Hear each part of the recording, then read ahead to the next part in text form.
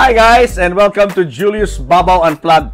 Bakit ako may hawak na lightsaber? Special kasi ang ating episode today because we are going to show you the latest release from a Filipino company, World Balance. Ito yung kanilang Star Wars sneakers released in time for the showing of the last of the trilogy ng mga latest Star Wars films na Rise of Skywalker. Confronting fear is the destiny of a Jedi.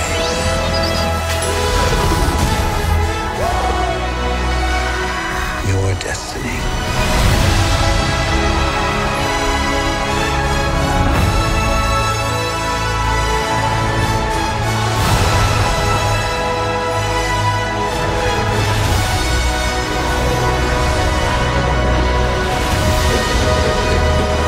Bago ilabas itong movie, naglabas na ang World Balance nitong mga sneakers na ito. So guys, don't forget to subscribe ngayon pa lang and hit the notification button because this episode is going to be special. Here we go.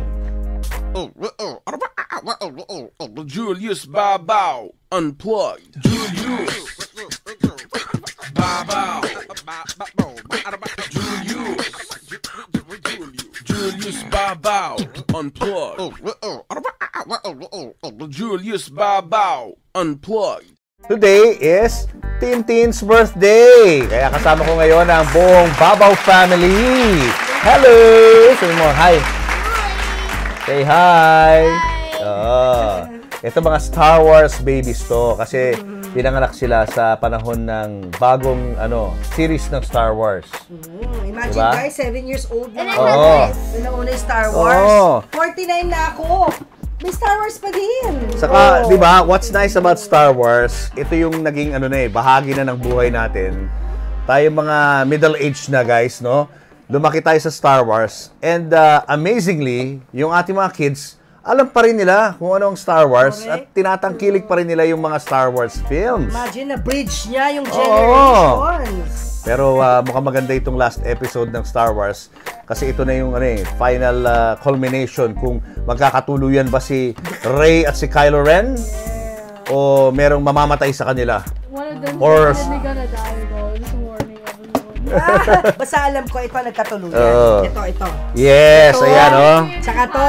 Ayan Paano sinabi? I love you. I know. Sabi ni, di ba? Ni Han Solo. Talaga, I know. Tragic din yung ending ng story na yun. Neo, who's your favorite Star Wars character? Darth Vader. Darth Vader. Bakit? Ba't si Darth Vader? Because he was good, and he's also pretty awesome. And by the way, we're also joined by our friend, Mr. Boba Fett is in the house. Hey Boba, how are you, man? Hello. Ayaw. Suplado. Security namin yan Oo, suplado. Suplado. At naka-supreme ang lolo mo. Naka-supreme. Updated. Eto pa, nasa loob, off-white. Yung mga fashionista to. Fashionista to si Boba Fett. Anyway, pakita natin yung mga sneakers ng World Balance. Let's start with the slip-ons. Ito, ito. Personal favorite? Yes, your favorite because it is very light, guys, no? As you can see, there's an image of BB-8 printed on the uppers. Doon pa lang, malayo pa lang, kita mo na agad na, uy, si BB-8 yan, no? Tapos inside the sneakers, you will also see the image of BB-8. Tapos at the back of the sneakers, you'll see the Star Wars logo, no? Yung pinaka-title ng Star Wars, Star on the other pair and Wars on the other. And inside the other pair is the Star Wars logo with World Balance, and they also use bounce pad technology which makes the sneakers comfortable when you wear it. Plus, ang pinakamaganda rito, it's super light. It's featherweight, guys. Sobrang gaan, no?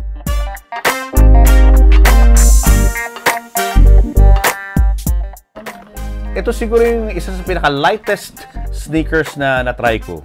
Pero sobrang gaan talaga niya. And it comes in two versions. The other version is R2-D2. Isa sa mga most loved characters ng Star Wars. And inside, you will see also yung image ni R2-D2. And on the other pair is the Star Wars and World Balance logo. Tapos sa ilalim, sa outsole, ito yung very familiar mga patterns na nakikita natin sa mga movies ng Star Wars. Medyo futuristic yung kanyang dating. Again, it's super light. Very comfortable. I'm sure you're wondering kung magkano ito. This is not expensive, guys. It is only selling for $2,299. Wow, Very affordable. Oh, very affordable. I'm sure meron yan ladies size, kiddies Oo. sizes, no? It comes in different sizes. Oo. So no discrimination. Eto. First look, guys. Sinong naiisip nyo? Siyempre, Chewie! Hindi ba naiisip ang Jedi rito? Like yung outfit ni ate, oh. Well, Ate Anya, di ba? It's more furry-ish, so it kind of reminded me more of the Yeah, me too. Even the feet. Parang animal fur. Oo. I was like, who's that? Oh, it's Chewbacca. And Chewbacca is on the side of the shoe. Yun na. That's the giveaway, guys, no? That's a giveaway. This is a different silhouette. This is with lace, no? There's the image of Chewbacca. Parang meron siyang branding ng face niya on the side. Doon din sa other pair. Ganun din. And inside, in the insole, you will see the face of Chewie. Another interesting detail is the Star Wars logo on the front na parang bakal siya, no? Dito. That makes it look expensive. And the uppers is made of suede. Tapos dito sa may shoelaces, yung leather ang ginamit nila ditong material. And another interesting feature is yung kanyang outsole. That makes it unique because it is made of translucent rubber and inside, makikita mo yung face ni Chewbacca. Nice name yan. Love it. Moving on to the next, Yaka? it's another R2-D2. Yes. It's another R2-D2 shoe. Same kind of Except this sneaker one with is a little lace. more parang neat looking because there's no print here in the front. It's just plain white. And then we have him on the side or her. Actually, no R2-D2's gender. But then here's the print. And then inside there's another print of R2-D2. It's once again very light. Very light, so you can hold it with just your fingers. Underneath, there's R2-D2 again. But it's a bit heavier compared to that. than this one. So if you ask me kung pang daily shoes, everyday shoes, dito na ako, no? Sa R2-D2 version na This to. one's white too, so it can get dirty. Ganon. It's heavier because of the material that was used on the midsole and outsole na rubber talaga siya. So ito, pang driving maganda. Magaan eh. Saka pang walking. Kung walking sa mga theme parks. Ito marirecommend natin. The price is only, there you go. Look at the price, guys.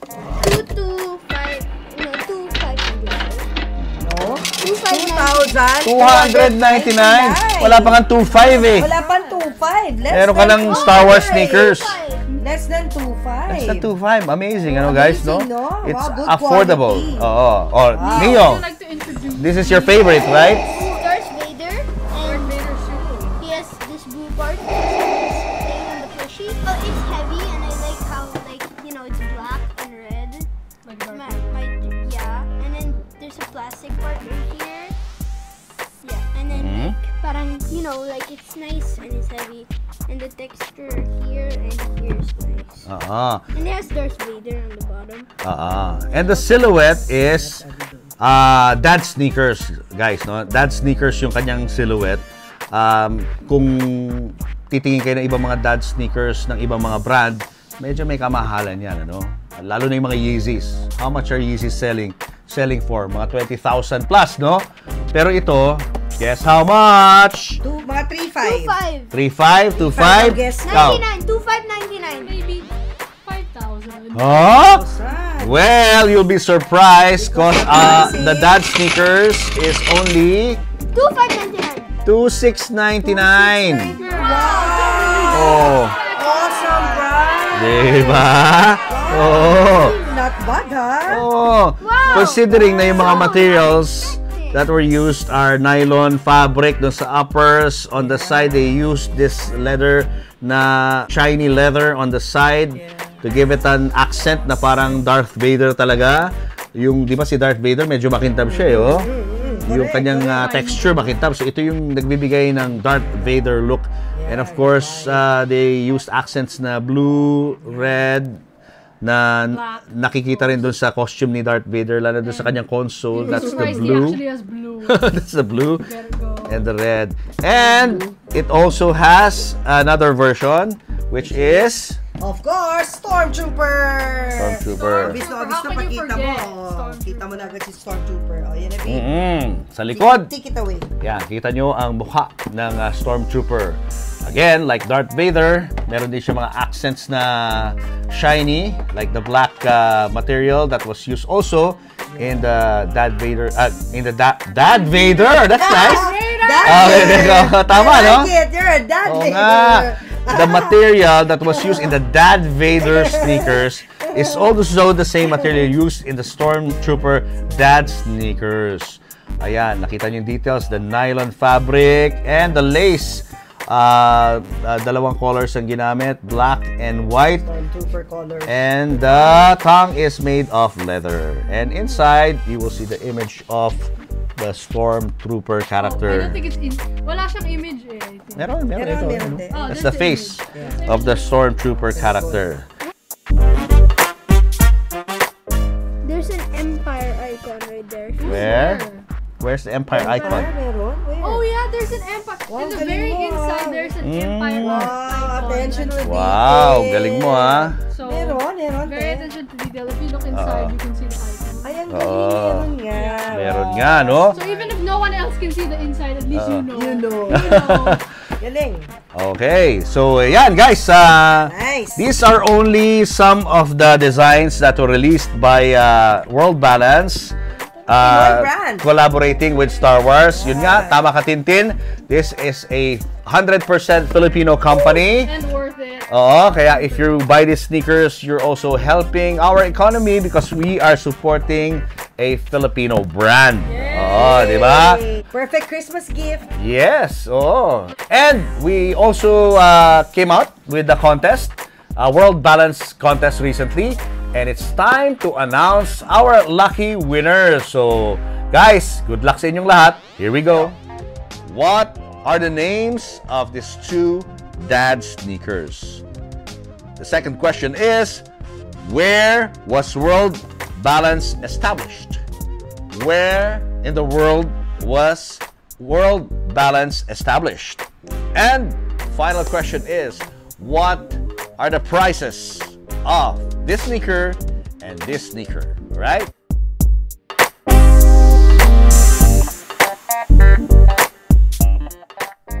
Our first winner is Eric Santiago.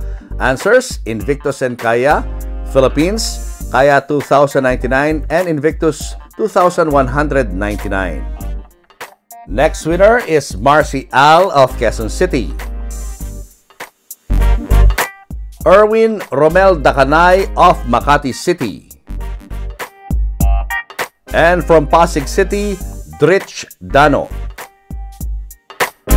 At Rowena Jane or Jane ZZ from Marikina City. And Happy Wife, Happy Life of Las Piñas City.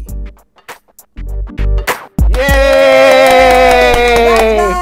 Doon sa details nitong how to claim your sneakers, ano yan, we will contact you. We'll get in touch with you at sasabihin namin sa inyo kung saan nyo i-claim itong mga sneakers na ito. So, just wait for our text and our call. So again, congratulations sa inyong lahat. And congratulations din kay Tintin because today is her birthday! Thank you, guys. Happy birthday! Thank you, guys, for the love. Sabi ko, I love you. Yeah, And?